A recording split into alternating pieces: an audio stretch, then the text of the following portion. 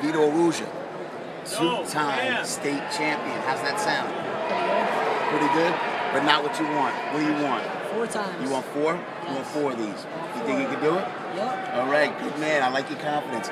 You know, going into tonight's match, did you feel any pressure at all, or you just kind of like go with the flow and you just wrestle your game? Just another match.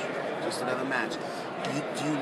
How do you perceive pressure? Do you look at pressure and say, this is pressure, or do you just go into the match and just do what you've been taught, go with your technique and try to win matches? I really like it when there's a big stadium, a large crowd, really good wrestler I'm wrestling. It makes me wrestle better. You know, this year, you really basically dominated everybody you've wrestled. You know, coming into the state tournament, Jesse Delvecchia, very quality wrestler, state runner-up last year. Everybody was saying if anyone could go with Vito Arujau, it would be him going into that match. You know, and you pretty much, up until the end, you pretty much handled that match. You know, it was a very entertaining match, but, you know, at the end there, it got a little dicey. But just to get that, you look at scores, you let scores affect you. As long as you get the W, you get the W. Well, I don't have glasses on that, so I can't see the scoreboard. So, that's probably a good thing, right? Yeah. Not even looking at checking it out. You know, next year, what are your goals going into next season besides winning another state title? I want to go undefeated again, trying to work my way up to the undefeated record. Right now, I think I have 135-1 overall record.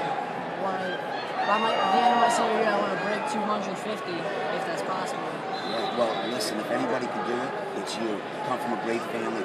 Tell us about having a world champion as a dad, being in the house with you every day. Everybody respects him greatly around our area and around, not only around New York State, but around the world. What he's done and the commitment that he's given. Is it tough to have your dad coaching you and helping you and then also go home, or is it kind of mellow when you get home, you don't talk much wrestling? Well, wrestling is just in our lives right now. There's not a point where we can't talk about wrestling. Having a dad that's a 2-time Olympian, 2-time world champion, it's just really helped me excel from one of the little scrubs wrestling in 8th grade to being one of the top kids in the country. Because I wrestle with him, and he's 40-something years old, 43 I think, and just he could still whoop my ass without even trying. Well, you know, you get to that point, you also wrestle smarter when you get older. You don't go through things, but we've all seen film on him, and he was just amazing. I mean, just not only physically and technical-wise with technique, but he was just a very, very smart wrestler. He was a very intelligent wrestler. People think that wrestling is really a brawn sport, but it's a thinking man's sport. It's something you have to think and outthink your opponent. Did your dad teach you that as well?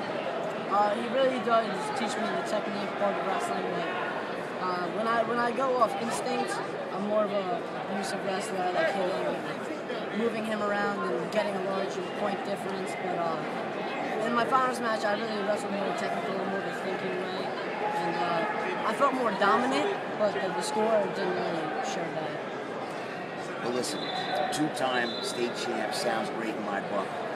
Once again, all top 6 place finishers next year, then 4. should be arriving in 2015, 132-pound state champion Vito Arujau.